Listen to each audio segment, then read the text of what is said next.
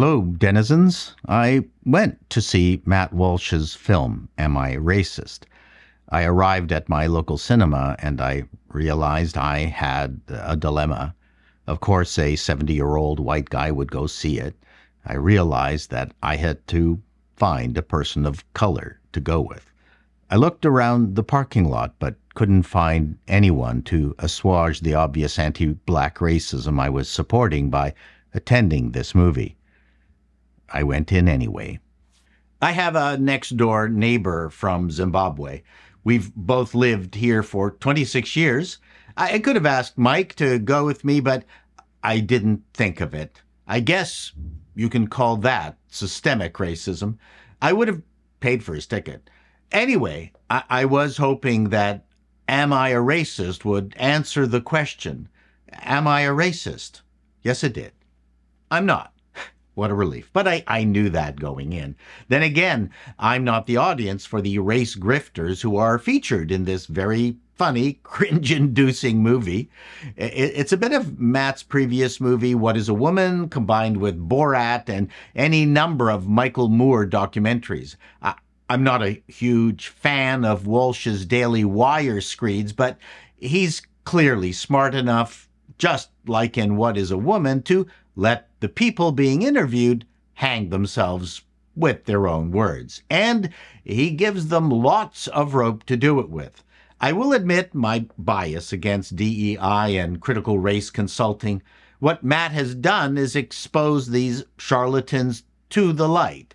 They are used to hiding in the comfy confines of their confirmation bias circles, populated by mostly middle-class white women. And oh my gosh, do these hustlers like Kate Slater, Brishia Wade, Sarah Rao, Regina Jackson, and the queen bee of race hustling, Robin DiAngelo, love their guilty white women.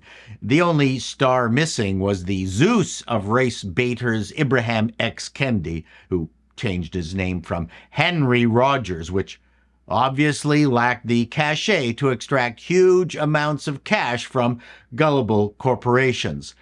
Like any good whore, Mr. Kendi happily takes the cash left on the nightstand. I think you can gather from my tone that I'm sympathetic to Mr. Walsh's subject matter, but if I can be impartial for a moment, by not bringing in his politics or religion, Matt has created a movie with much broader appeal than his Daily Wire videos. I have to give him credit for that.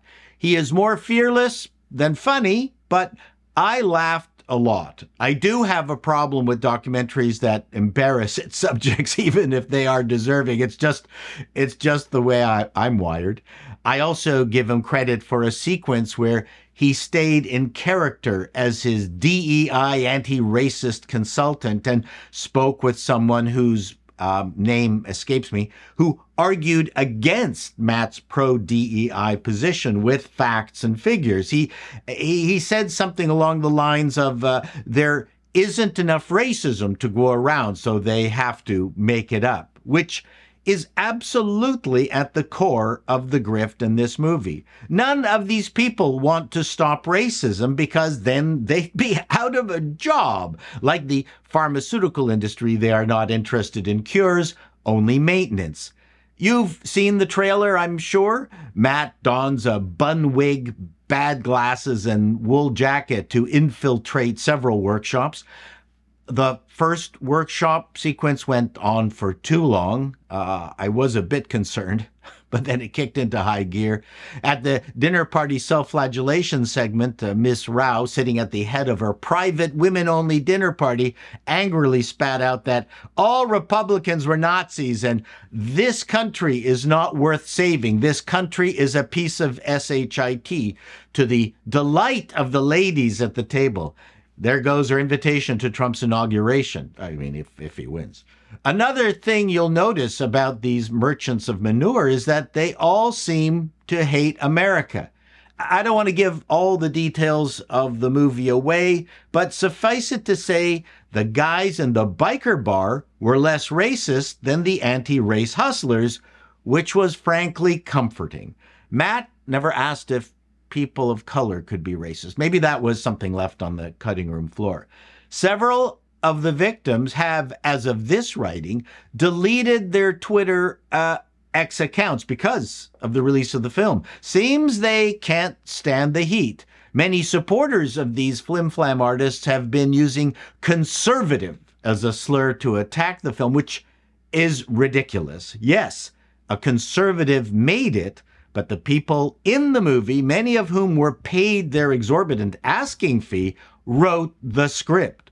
Will Am I Racist have any effect on gullible DEI-infested pronoun-policed companies like Google, Microsoft, and Apple? Perhaps, in combination with Robbie Starbuck's ongoing Bud Lighting of companies on Twitter X, but I'm not certain.